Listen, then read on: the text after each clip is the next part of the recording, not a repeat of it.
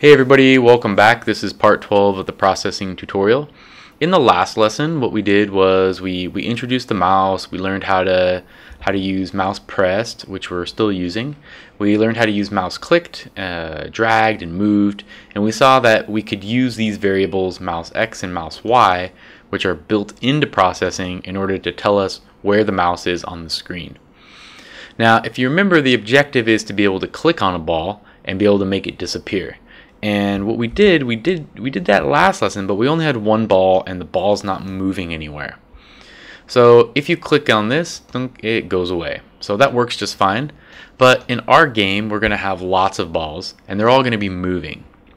So what we're going to do here is we're going to use what we have so far, and we're going to add some more balls, and we're going to use an array.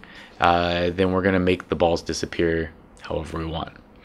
Now, if you don't remember what this is here, this distance formula, take a look at the supplementary material in lesson 11 and kind of go over the distance formula until you understand what this is doing.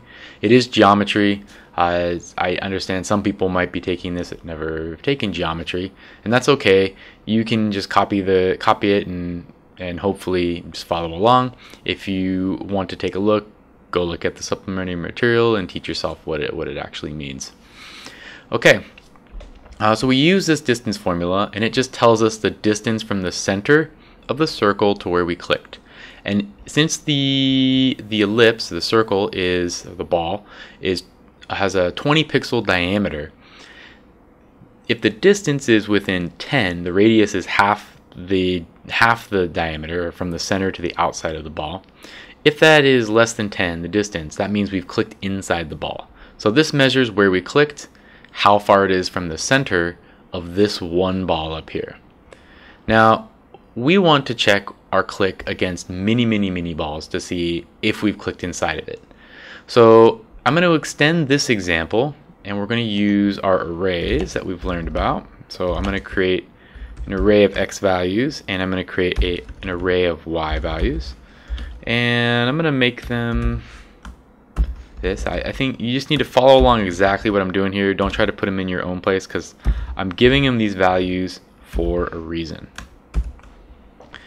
Okay, so now I have 3 X's and 3 Y's, which means I have 3 pairs for 3 balls. And that means I'm going to have to come down here and change all of these X's into arrays being accessed, because I can no longer access X as it is. I need to actually access an element of X. And I'm going to use just hard-coded values here for these. And throw this in here for xi, and oops, I don't know why that did that. Alright, there we go. And I'm going to have to do the same thing for here, so I'm just going to copy this line, because I'm going to use the same. I'm going to highlight that and indent. Alright, good. Oh, I need to actually indent that and create the end of my for loop. Okay, so what this is here, and before I put these values in, I'll tell you what I'm doing here. This is just going to loop through and draw. You should be familiar with that. That just draws all of these 3 ellipses. But when I press the mouse, I need to check where I clicked against all 3 of these balls. So I need to check this one, and this one. And I need to know if any of those distances are less than 10. If any of those distances are less than 10, I need to delete that ball, or actually move it off the screen. So I still need to access each one of these individually. So I'm accessing the index 0 first, and then 1, and then 2. Okay. And what this will do is it just loops through and it does this distance formula and calculates it for each one, checks if it's less than 10. If it is, it will then remove the ball, or move the ball at the index I outside of the screen so we can't see it. What am I? Oh, missing a comma there. Alright, and off we go. Alright, so notice I've purposely done this because I have a ball on top of a ball, and I'll tell you why in just a minute. Let's go ahead and remove these. So I click here, that one's gone. Now I'm going to click on the right edge, that one's gone, and then click on that one. So they're all gone. So it works, right? This is perfect. We can transfer it over. Well, not quite, because you're going to find that there are two small problems with this. The first problem is this. If I have two balls on top of each other, and you could imagine there would be many times in the program if you have lots of balls going around the screen where two balls might be on top of each other as they're flying across. If I click here, right here on these two, it's going to delete both of those balls at the same time. But that's incorrect. We only really want the ball on the top to be removed. So if I only want one ball to be removed, I'm going to have to introduce something a little bit new, and it's going to have to be in here. What I want is a way for when this for loop, I want to exit the for loop. When this for loop reaches in here some conclusion that yes, a ball is within distance of my click, so let's go ahead and move it. I want to then stop the for loop because I've already found one ball. What this is doing here is it loops through and it finds my first ball, which is this one, okay, right? It's going to be this one right here. And then it finds this other ball, also is within distance. So it loops through and it finds one and moves it. And it keeps looping and it finds the other and it moves it. So that's why it does this. And I don't want that. So let's see if we can fix it. We're going to do in here, if we find a ball, we're going to use this statement, break. Now break is a special statement that says if you're in a loop or something like that, it will break out of that loop and just end. Okay, and in the old time programming, this was actually done with something called a goto, and essentially a break is kind of like a goto. It's a go to the end of the loop and finish the loop. Alternatively, you could do it like this. You could just say I is equal to 3. And if I is equal to 3, then the loop also ends. But I find that's not the best practice. We're going to use break. And the reason is because if I change the loop size to maybe be 10 instead of 3, then I also have to come down here and say, well, now make I equal to 10. And the break just means we don't ever have to do that. Alright, so let's check it out. If I click here again, you notice now it does only delete one ball, but unfortunately it deletes the bottom ball. So why does it delete the bottom ball and not the top ball? Let me show you that one more time. So see this top ball here, I click and the bottom one is gone. Well, that comes back to our draw order, and it's the way that we draw these ellipses. And because this loop and this loop are both starting at index 0, it draws all the ellipses from index 0 up to index 2. So the ones at index 1 and 2 are going to be drawn on top of the index 0. And if something at index 1 would be drawn under index 2.